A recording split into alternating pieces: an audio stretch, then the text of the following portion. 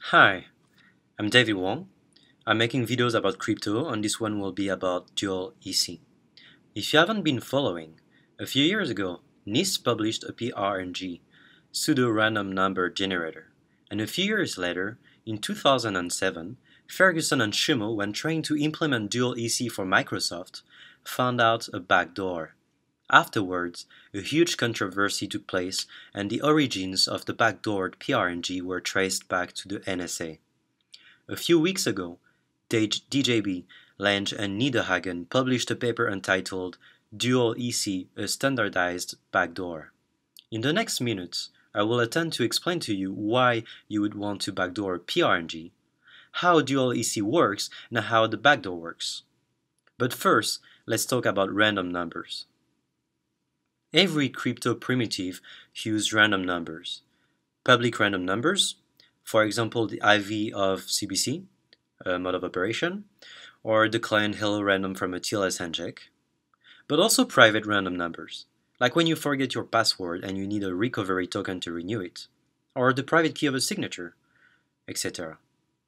Usually, a system would use the same PRNG to produce both public and private random numbers.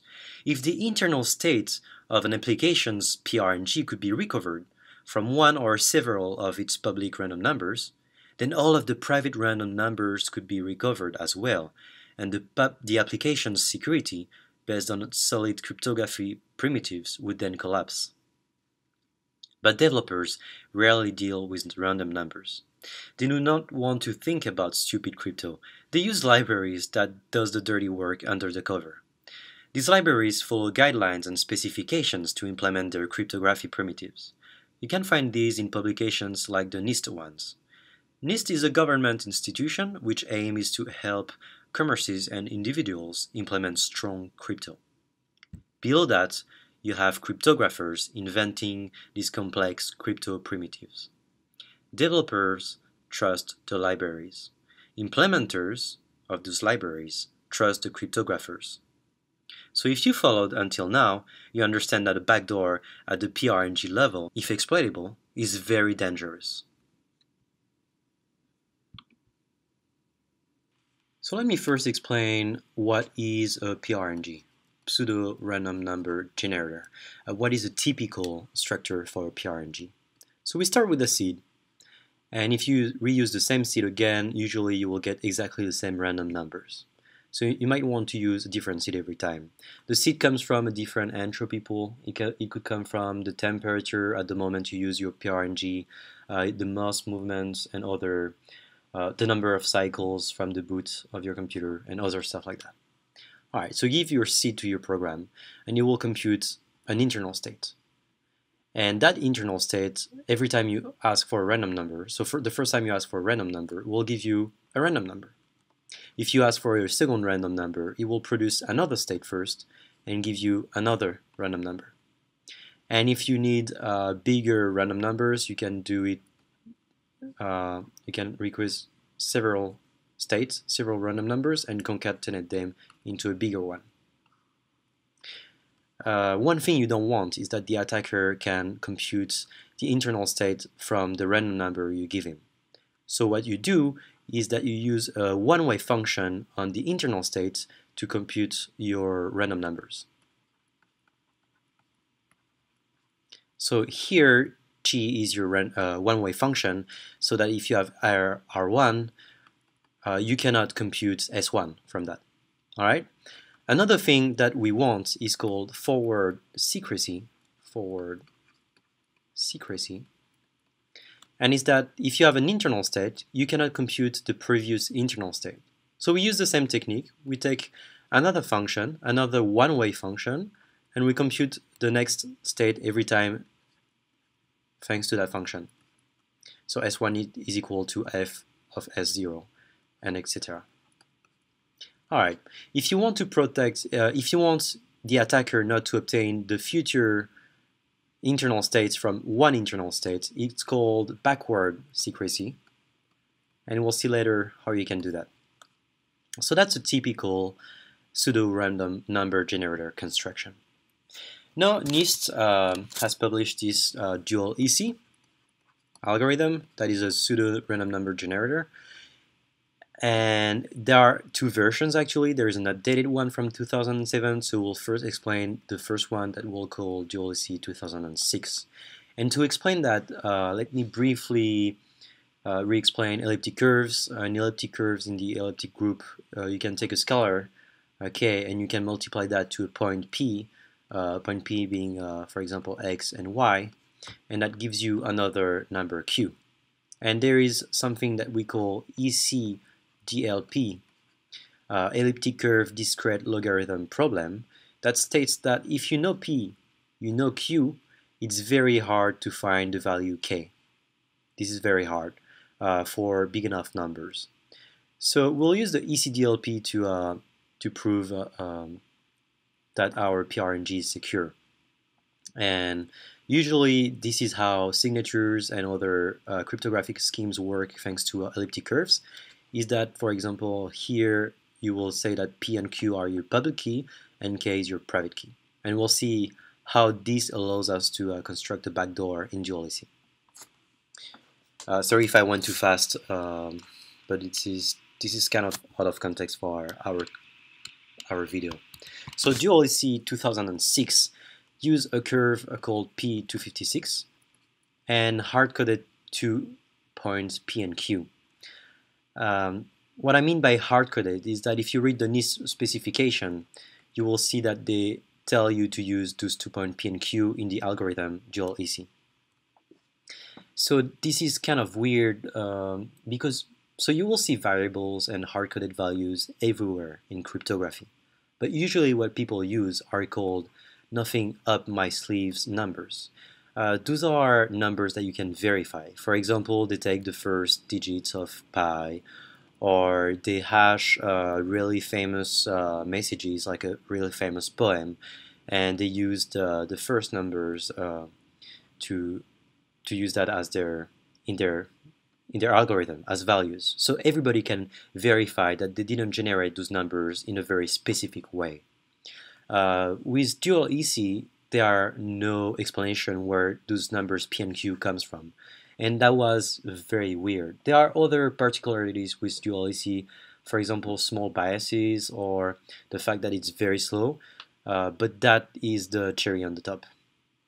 So DualEC works kind of the same. It's you have a seed S0, and to produce your first state S1, you take S0 and you multiply that with your point P, and you take the x coordinate, right? Because you're gonna have a new point xy, and you want a number, so you take the x coordinate. And when you want a random number, you're gonna just do the same thing with S1, except you multiply that by q, and you take the x coordinate. Sorry, R1, and you do that on and on. S1 times P, you take the x coordinate, it gives you the next state, internal state, and you multiply that by q, and you take the x coordinate to get the new number. And actually, if I want to be precise, you get rid of the 16 most significant bits, and then you output the rest. So since we are in the curve P256, you will have 256 minus the 16 bits here, random number. So we can prove that this is secure for forward secrecy and recovery of the internal states, because those are one-way functions under the EC-DLP assumption, right? If you have that points R1, it's very hard to find the scalar here if you know Q and R1. And same thing for S1, it's very hard to find S0, which is kind of our private values. Okay, so one thing that we can think about is, wait, this is kind of weird. How were P and Q generated? What if they were generated using, for example, P equals D, the value D times Q? So what if they had a Q, a point Q, and they chose a private scalar D that nobody knows, and that created their P. So let's imagine that, okay? And let's imagine that you're using their dual EC algorithm, and they're the attacker, and they ask for a random number from you, and you give them R1. What they can do is that they can try all the possibilities for the 16 most significant bits, and they can compute R1, which will be X and Y, points, and they can multiply R1 with T. And that will be, so R1 is S1 times Q, right? Is this value. So that will be T times S1 times Q, which is exactly the same as S1 times D times Q. And as I said here, imagine they generated P like that with a secret value D, then this would be equal to S1 times P. And what is S1 times P? Yeah, this is the next internal state. So what it means is that from a random number, from the output of a dual EC pseudo-random number generator, they can guess what will be the next state, internal state. So another variant of dual EC 2006 allows us to have backward secrecy. That means from one state, it's very hard to compute another state, the future state. Previously, we had forward secrecy that allowed us to avoid the attack where an attacker had an internal state and could recover previous internal states. But with backward secrecy, it's the inverse. All right. So you have your point S0, the seed, and from your seed, you do the same thing. You do S0 times P. You take the X coordinate, and you have S1. And S1 gives you R1. From the point multiplication of S1 times Q, you take the X coordinate and you remove the 16 first bits. So you have a 30 bytes output. All right. Now, if you want to have another random number, what you will do is that you will create an intermediate value, and on that intermediate value, you will compute the point multiplication. To get that intermediate value, you use additional input, so we'll call that add-in. You hash that additional input and you XOR that with S1. And that's how you get the intermediate value. The additional input can come from the same source of entropy of the seed. So that means like a number of CPU cycles since the start of your computer, or the temperature, anything you want. If you need a bigger random number, it will not use that trick and directly compute the next internal state from the point multiplication of the previous internal state. And remember, we have two random numbers that we concatenate to get a bigger one. And still the one-way function here, let's not forget that. And if you want another random number after, it computes the intermediate value, and on. So here, this construction breaks dual EC backdoor, the backdoor of dual EC. Remember, from R1, we would imagine compute the possible values for the 16 most significant bits. We'll compute the point R1, and we will compute D times R1, which would be D times S1Q, which was S1 times P. And I was saying that from this, we could compute the next internal state. But that's not true anymore, because the next internal state is actually done by the point multiplication of the intermediate value. That was the internal state XORed with the additional input. So now we cannot use that backdoor anymore, except when we get more than 30 bytes of output. If we get that big output, we know that the next state will actually be our state times the points. So we can still do the attack if we get a bigger state. And then to guess the next internal state, so here there is S3 XORed with the hash of a new additional input. Then to guess the next internal state, we would have to guess what is the additional input. So our dual EC's backdoor is kind of broken because we need a bigger output to be able to do the attack. So in 2007, NIST upgraded dual EC to bring forward secrecy that we already had since we had a one-way function. So that seems kind of fishy. And what they did was, before computing that intermediate value,